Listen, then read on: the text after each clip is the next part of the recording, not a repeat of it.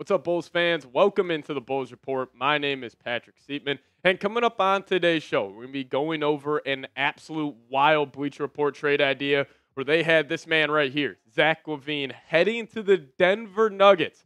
Yes, the Denver Nuggets. I'll show you guys those trade details here in a second. But before we dive into that, I just want to give a huge shout out to all the real ones who have hit that subscribe button so far in the month of August. As I was looking at the analytics across all NBA channels here at Chat Sports, and the Bulls Report is actually second in subscribers gain, only trailing 76ers now with 318 subs. So I would love it if we could end up at the end of August atop of the August sub battle. So if you guys are new here and aren't subscribed to the channel, lock us in and hit that sub button.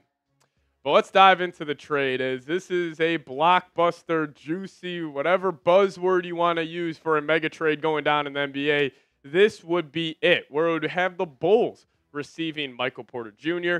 and Zeke Nnaji, and then the Nuggets would receive Zach LaVine and a 2029 first-round pick swap, top 3 protected. I think that would be a disaster for the Bulls, and that's also why I think the number one reason why this trade won't go down is that the Bulls can't and also won't give up draft capital. Like, I think the only first-round pick the Bulls are willing to give up in terms of attaching to Zach LaVine in a trade would be the Portland Trailblazers pick, because that is a lottery-protected deal. I don't really think that's going to come to fruition and eventually being a first-round pick. So I could see them attaching that pick. I don't think the Bulls should or will attach any of their own future draft capital to move off Zach LaVine. And, I just don't really think it makes too much sense. And also in that trade, like Michael Porter Jr. for Zach LaVine, in my opinion, those are two bad contracts. I don't necessarily see why the Bulls are the ones that have to attach a potential very valuable pick in that deal. But this is what Zach Buckley at Bleacher Report, who suggested this trade, had to say from the Nuggets perspective, saying the Nuggets have lost a handful of reliable veterans since winning the 2023 title and largely tried to replace them with in-house proven options. If young players such as Christian Brown and Peyton Watson aren't ready for a major role expansions, that will only increase the burden shouldered by Nikola Jokic. Now, I don't think this trade has any potential of going down before the season starts. But let's just say the Denver Nuggets roll in the next season, and maybe they're, around 500, maybe only 5 games above 500. I could see them getting super, super aggressive at the NBA trade deadline because they want to take advantage of Jokic's prime, and that is right now. You never know how long a championship window could be, especially when you have a top 3 player in the world type of talent in Jokic. I expect them to be very aggressive. And this is what Buckley had to say about LaVine potentially fitting next to Jokic. The 3-time MVP might appreciate having another shot maker and shot creator of LaVine's caliber. As brutal as his contract is, his offensive punch is powerful.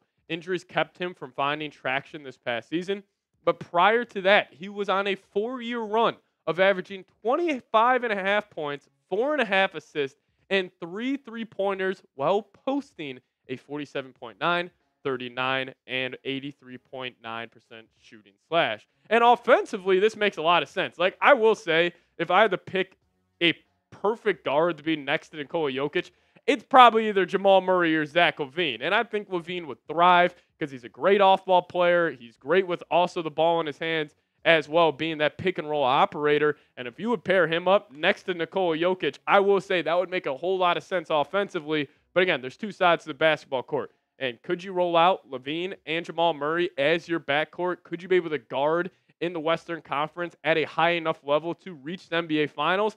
I don't necessarily think so. But you would probably average 125, 130 points a game if you were to add Zach LaVine to that unit. So I actually do think this trade makes somewhat sort of sense for the Denver Nuggets. But again, I don't really love it for both teams. This is what Buckley had to say on the Bulls trading Zach LaVine in this deal, saying Chicago, meanwhile, seemingly doesn't want to sacrifice assets in a LaVine trade. No duh. But that's probably the only way to get rid of him and start fresh. Here, at least, the cost is only a protected future swap, since Porter's own contract isn't great and the return is 2 players who can fit with the franchise's finally adopted youth movement. Now, I'll make this point around Zach LaVine. If the Bulls aren't able to trade him before the start of the regular season, I say you just bench LaVine. I see no reason to roll him out there with Kobe White, with Josh Giddey. I would just sit him on the bench because of this. It is incredibly risky to play Zach LaVine this season. Let's just say you roll him out there, first 30 games of the season, and he plays like he did this past year. It is only going to be more challenging to trade him. And I don't believe he can do a whole lot to up his trade value in the first 30 games of the year. So if you aren't able to trade Zach LaVine, you just bench him, you don't play him, and just hope another team, takes a flyer on him in the trade market. But let's look back and see what LaVine did this past season because, it was definitely his worst year out of the past three. Obviously, injuries and just overall fit with his teammates were a big reason why he wasn't as efficient as he once was. But in 34.5 minutes a game, only 19.5 points, 5.2 rebounds, 3.9 assists, and he wasn't really the most efficient basketball player. 35% from downtown, that was his lowest over the last 5 seasons. Now, looking back at this trade, I think it makes probably more sense for, honestly, the Denver Nuggets to do this deal instead of the Chicago Bulls. But again, I don't love this trade for either of these groups. I will make this point. Bleacher Report, this is the time of the offseason where they're just, throwing stuff at the wall, hoping it lands. And I guess the Bulls and Nuggets were, two of the victims here. So we'll dive into Michael Porter here in a second. But you guys let me know. Would you accept this trade? Give me an A for accept or a D for decline down below in the comments section. Also, if you're a Nuggets fan, tune into this video. Would you do this deal? Curious to see what y'all have to say. Now, coming up next here, if this deal were to go down, what should the Bulls do with Michael Porter Jr.? I'll give you guys my thoughts on that here in a second. But first off, got to give a massive, massive, massive shout out to today's presenting sponsor, and that is Prize Picks, America's #1 daily fantasy sports app with over 5 million active members. Now, if you guys use the promo code CLNS, we will match your first deposit up to $100. Prize Picks is the easiest and most exciting way to play daily fantasy sports. Unlike other apps, on Prize Picks, it's just you against the numbers. All you do is pick more or less on 2 to 6 player stat projections and watch the winnings roll in. Get in on the daily action with your friends and become part of the Prize Picks community today. Now, I already have a lineup for week 1 of the football season where I'm rolling with the more on Caleb Williams passing yards set at 236.5. And then I think the best wide receiver in the National Football League, Justin Jefferson, will top 89.5 receiving yards. And then I think Caleb's going to be finding DJ Moore a lot week 1. So I'm going to take the more on his 63.5 receiving yards. But hey, if you guys want to fade my picks or ride with my picks, I just suggest you guys do so with Prize Picks. So download the Prize Picks app today and use promo code CLNS for a first deposit match up to $100. That's code CLNS on Prize Picks for a first deposit match up to $100. Prize Picks, run your game. So how would MPJ fit on the Bulls? Because I actually think he's one of the few players in the league where you could just drop him on any single roster and he could fit in seamlessly, as he doesn't need the ball in his hands. He's a plus defender on that side of the court, and he's one of the best spot-up players. He actually is the best spot-up player in the entire National Basketball Association. This is what Buckley had to say about the Bulls landing MPJ. Porter is overpaid for a shooting specialist, but 6'10" shot makers who provide volume and efficiency will forever intrigue. Sliding into an offensive ecosystem with a less defined hierarchy might allow him to tap into the creation skills that had draft analysts so intrigued back in the day. Now, I agree. I think Michael Porter, if he would come to the Bulls, you would see the best version of him in his career in terms of him being a primary creator. I think his spot-up play will obviously take a hit since he's not playing next to Nikola Jokic. But if the Bulls land MPJ, you know what I would do? Send him to another team ASAP. You try to get that first-round pick back that you sent to the Denver Nuggets. And, I think a contender would be very interested in the, talent that Michael Porter Jr. is. But we talk about bad contracts with Zach LaVine all the time. This dude's on a bad contract as well. And, I fully blame the new CBA for this. I think too many of these, B-plus level players are getting paid like all-stars. I mean, you got Michael Porter Jr. making $36, $38, $41 million over the next 3 seasons. And listen, this guy's a great basketball player. Like, he can fit into any system really seamlessly. But is he supposed to be making $40+ million?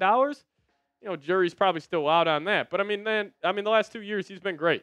17 points a game, almost 40+% from three over the last 2 years. He's a big body, 6'10". He hits the glass really hard. Obviously, there's kind of jokes out there that he's one of the worst playmakers in the league, but that's just not really his game. And even dating back to that 2020 year, in 31 minutes a game, this guy was almost averaging 27 on 54 and 45% from downtown. And listen, I'm a big fan of Michael Porter Jr. I think he's a great basketball player. He obviously has winning intangibles, already being an NBA champion, but the Bulls don't need him.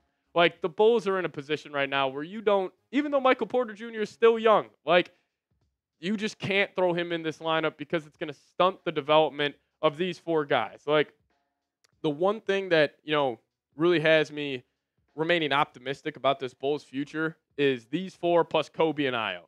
And, Modest Buzelis, still a huge question mark on what he is. But even Julian Phillips, Dalen Terry, like, if you want anything out of those draft picks, you cannot have Michael Porter Jr. come in here and just take away shots and take away minutes from those two. And the same thing with Patrick Williams. You would hope Patrick Williams become a player like Michael Porter, where he can average 16, 17 a game on, decent efficiency and also be a plus defender on that side of the field, that side of the court. So I just don't see any reason to bring in Michael Porter. I think it would just really hurt the development of these guys. So I would want the Bulls to flip him, very similar to how the Trailblazers flipped Drew Holiday last year. But what about Zeke Nnaji? This is the other player the Bulls are getting in the deal. This is what Zach Buckley had to say about him. Nnaji doesn't have much to show for his first 4 seasons in the NBA, but he's still a 23-year-old, 2020 first-round pick and should be capable of filling a rotation role for a team that isn't facing such extreme win-now pressure as Denver is. Now, I like Zeke Nnaji. I liked him coming out of Arizona. But again, is this a player where it's moving the deal in any trade? Not at all. Like, this would just be a throw-in guy where, you would hope he could develop into something, but, if this is like the throw-in piece, you're just not really, too happy about that. But he only averaged 3.2 points per game, 2.2 rebounds, and 0.6 assists this past season. But hey, if you guys did make it to the end of today's show, give me a real one down below in today's comments section. Show you guys some extra love down there if you guys do so. And then also, give me a follow on Twitter if you guys haven't already. That's the handle right there, tweeting about the NBA, NFL, everything in the whole nine on X. So give me a follow over there. See you guys next time. Go Bulls.